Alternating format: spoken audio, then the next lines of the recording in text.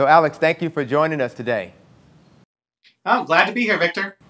Yeah, so look, I know you and I have worked together a few years in the past, and I'm really happy to have you here to learn more about you. And speaking of learning about you, a couple months ago was the first time I learned that you actually got your start in IT.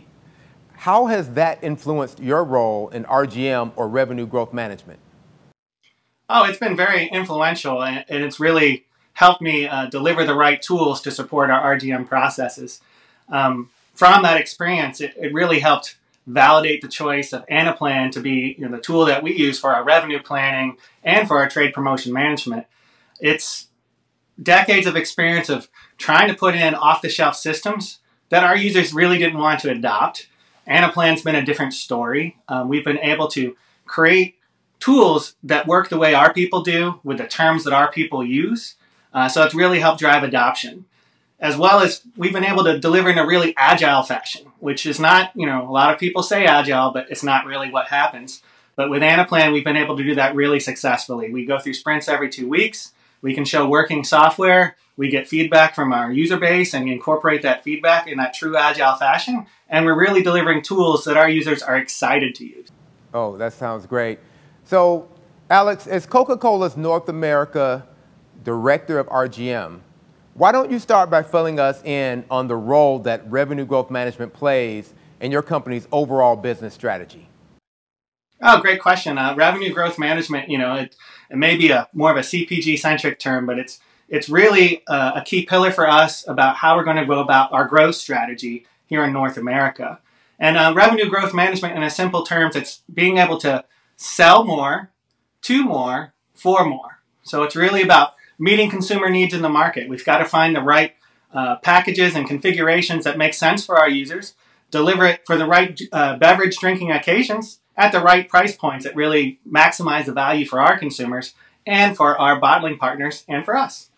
Now, that makes perfect sense. In fact, it reminds me of a conversation I had with someone regarding supply chain, which is about producing the right product at the right time, at the right place, shipping it to the right place from the right production location. So a lot of synergy there. And I'm sure that the COVID pandemic must have added even more complexity to the equation. Oh, for sure. I'm sure, like with everyone, it's made changes in everything, to our businesses, to the way we work. I'm talking to you from my home office right now. It was a huge impact for us, trying to figure out what was the base year that we were trying to plan against. When we make plans for our revenue with our bottling partners, it's a very intricate, coordinated plan with 67 bottling partners, hundreds of customers, hundreds and hundreds of products that we all have to align on that strategy of how we're going to, maximize revenue for the company. It was really challenging because we planned what is next year in relation to this year. But in 2020, nobody knew what this year was. Things are moving like crazy. Some markets going very high, some going very low. It was really unstable ground to try to build a business plan off of. But with the Anaplan tools we had put in place, we were able to quickly pivot. We had decided to build revenue plans based off a more stable 2019, but have our pricing related to the numbers that are actually in the market in 2020. So being able to be that flexible and alternate how we planned our base was really a huge driver of building a successful business plan for us. And we wouldn't have been able to do it in our old tools. It would have taken months of custom development, but in Anaplan, we turned it around in a couple of weeks. No, that's great, Alex. And I can imagine that everything you just explained regarding the pandemic period being complex, but overall, I would imagine there was some complexity prior to the pandemic. So what did Coca-Cola's pre-Anaplan process look like? That was very much extreme complexity. I think it's the dirty secret of most of the Fortune 500 that a lot of enterprises still really run off Excel spreadsheets. When people were running billions and billions of dollars through these spreadsheets, and in our case, a $20 billion revenue plan running through spreadsheets.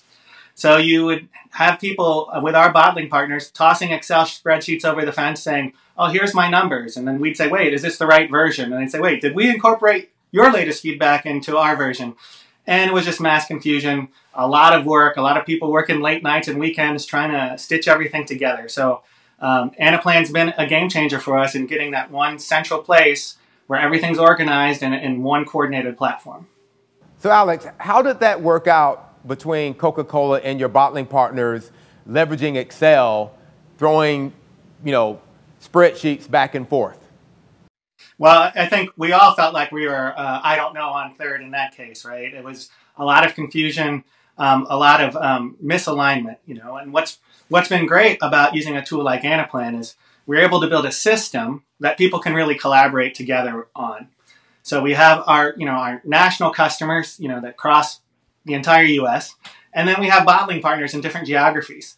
And so aligning on one common plan between the groups was always a challenge when you're tossing things over the fence.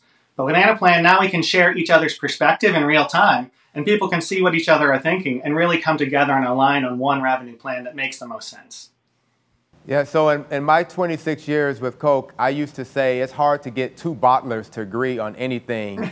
So I'm really amazed the fact that you have the opportunity to collaborate with them. And tell me a little bit more about how did that actually change the situation in terms of collaboration after you implemented the Anaplan platform? Oh, it's been huge. That's been the greatest feedback we've had from everyone involved in the planning process. Was the ability to see another person's perspective in real time has been huge for them. It saved so much time as opposed to waiting for certain dates and timelines where things were going to be tossed over the fence in order just to keep the version straight. Now people could work together on their own time and schedule and come to an alignment much faster. Got it. So Alex, I'm not sure if you're aware of this, but I've been a basketball coach for a long time. And one of the metaphors I would use would be with my teams, put it where the goats can get it. In terms of being simple, not making it so difficult to have people get to what they need in order to do their jobs. So I know that you don't have goats at Coca-Cola, but what I'm getting at is how do you think Anaplan helps Coca-Cola get the data that people need in order to plan effectively? Oh, I think it's a huge factor. In fact, the system we're implementing now is replacing our old trade promotion management system. And we're replacing it with Anaplan and putting all of our bottoms-up customer planning data in one place where everybody can access it. Before, the bottoms-up planning was really maintained in a lot of different spreadsheets and individual silos. But now we can pull it all together, provide it to our bottling partners in one place, provide it to downstream processes that need that data, and provide it to our trade promotion optimization group who relies on quality data to be able to make insights that really drive revenue growth in the market. Alex, will you walk us through the evolution of Anaplan and Coca-Cola in your space from the perspective of revenue growth management, trade promotion management, and trade promotion optimization? Yeah, it's probably a typical story for how Anaplan can grow once people see the value deployed in one process. Our initial process was that revenue alignment and that planning that we talked about with our bottling system. So building upon that success, people realized instead of call it this top-line alignment, how about the bottoms-up process? And the bottoms-up process featured a core group of users who were very, very busy because they were maintaining all this data in 4 separate systems. They were maintaining in the legacy TPM system. They were maintaining in their own personal spreadsheets. They were maintaining our own separate pricing upload spreadsheets. And they're also maintaining tools to provide it for our planning purposes in Anaplan. We realized we could put this all in one spot in Anaplan. The data was 75 to 85% the same. Put it in once. Let it be supplemented where it needs to be supplemented and go to the right partners and processes in the downstream areas. It's been huge. And now that we're laying this groundwork, and I'm in the midst of deploying it right now, I've already got a laundry list of further processes and further partners, further routes to market that all want to be part of the action. I can see that Anaplan has made a real difference in the way your RGM team at Coca-Cola works with your trading partners. Do you feel your success story is starting to gain attention in other parts of the Coca-Cola company? Oh, for sure. I often say I feel like I'm the most popular guy at the dance. We've got all these people who are seeing the success and seeing the value in the tools that we bring that I can't keep up with the list of people, whether it's an adjacent process, a downstream process, or upstream process that wants to be connected, or people who just want us to build tools and solutions for them because they see the value. No, that's excellent. And you used a really key term, being connected. So it certainly looks like you've had a lot of success But now that you've had so much success deploying this alignment tool, what comes next? Well, we are in the midst of deploying that TPM replacement. So that's going live as we speak. In fact, as soon as we're done with this interview, I'm going to get back into the heat of the action there. But yeah, with the next steps for us are building to the upstream and downstream financial processes where you can remove thousands of hours of redundant work where people are just keying in the data into other tools. We also have different routes to market. So there's different areas of the Coca-Cola company that people see what we're doing and saying, hey, we need to bring that to our area as well. So lots of things lined up and ready to get started in 2022 with that. Excellent. So Alex, look, I really appreciate you spending some time with us today. I know you've got a lot to do. You just referenced the fact that you've got to get right back into it with your project. So I really want to just, wish you all the best with the continuing work, and thank you for being a customer of Anaplan. All right, thank you.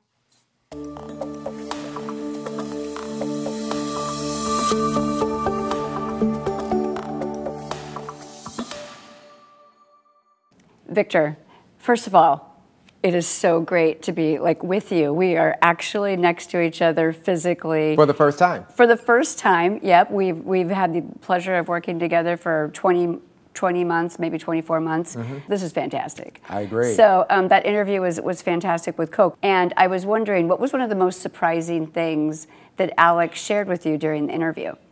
The most surprising thing was the fact that he's been in IT. I didn't know that about Alex. We only worked together for about 3 years when I was at Coke, but when he explained why he chose Anaplan for revenue growth management and he brought in that IT background, that was actually surprising because during the digital transformation I led, you've heard about it a lot, most of the time and energy that I had to invest in that was to help IT understand the business, help them understand the pains we're trying to solve, to bring them along so that we could push the transformation. Right, I think you're really seeing a confluence between IT and finance, and with the explosion of technology and the capabilities, really finance professionals, they have a responsibility to upgrade, their data literacy, their data fluency, and equally IT people, I think, are very interested in getting involved with the business and learning the business so they can ideate and create value. So that's fantastic. Yeah, those lines are blurring, but when I started with the team I led in my last 2 years at Coke, I had the champion of the project, or the project lead. The project lead had been on the same team for 22 years. Oh, wow. My FP&A director had been on the same team for 11 years. My head of Europe had been on the same team, same jobs, for 8 years. What I'm saying is we had a lot of people who had been doing the same type work for a very long time, powered by Excel mostly, and did not actually see that there could or should be a different way. That digital fluency comment you made really caught many of them by surprise that they had to do that. Right. I had a long career with Verizon, and I often was involved in projects that involved some type of transformation or integration. And in my head, one of my first, one of my first plays that I would run was who's going to be in charge from IT. And then I would make sure that they understood that I was going to be their best friend. And their experience along the journey was really important to me. And so was it chocolate? Was it wine? What was it going to be that was going to help us really get this Exactly. So with its scope and scale, Coca-Cola seems like the ideal candidate for the Anaplan platform. What are the lessons some other large companies can learn from the Coke journey? The number one lesson I can think of is you need a champion. Now, in my experience, champions are not appointed. You're lucky if you have one. I feel like myself, Alex, and another leader in supply chain, Sarah Park, we were all, I would call, serial edge pushers, always looking to push our teams, the areas we're responsible for, beyond what we're normally comfortable doing. And it was not necessarily within the DNA of this large company I worked for to change fast. So you need a champion that's willing to step out there, someone that's going to show the way and one of the things that Alex said to me that I love the most, he's now the most popular person at the dance. Everyone's coming to him, asking him, hey, can we tap into this data hub that you're using? I think we're using the same data, except we're rekeying it all the time. So, I think, you know, I've gotten to see you in action. I've met Sarah. I think what I see in leaders like you and Sarah is also that ability to bring the team with you, to communicate the story, why it's going to create value, and make sure that they feel included in the journey. Right, absolutely. I had the person that hired me in the final role that I had at Coca-Cola, he and I spoke often about this change that I wanted to do. And frankly, he didn't understand what platform was or anything, but he trusted me. But he always spoke in threes. If he had a problem to solve or something to explain, hey, Victor, there's three things. I use that with my team. I said, the change that we're about to make is going to impact you and your talent. I want to make you feel that you're more valuable outside the Coca-Cola company because you'll be more valuable inside the Coca-Cola company. It will impact our team. We will be delivering against the goals and objectives in line with the company strategy. And it will impact the company. And in our case, we actually happen to have worked for the flagship customer in the entire Coca-Cola company. And we were very close to the sun. My direct manager reported to the CEO of the Coca-Cola company. So I was able to leverage those three things to inspire my team to see when we do this really well, everyone will know about it because we operated in 105 countries just with our account team. Wow, that's a lot. So, you know, what do you think that was the most important takeaway from the Coca-Cola story? I would say the number one takeaway is being able to work outside your four walls, working with distributors, or suppliers, if that is the situation you're in. Alex, in particular, talked about the need to work in this tiered distribution network where Alex, has to collaborate for revenue planning with 68 bottlers. And I used to always say over my quarter century with the company, it's hard to get 2 bottlers to agree on anything. All 68 agreed to collaborate with Alex in revenue growth management. That's fantastic. You know, when you're planning and you get the right thing in the right place at the right time at the right price, now you're optimizing and you're creating true value. And I think now more than ever, you know, given the state of the supply chains, given the you know, the war for talent, getting your arms around that probably has never been more critical. Absolutely, you have to be able to do more with less. Every company has a mandate to grow the top line, to create P&L leverage, to increase operating income.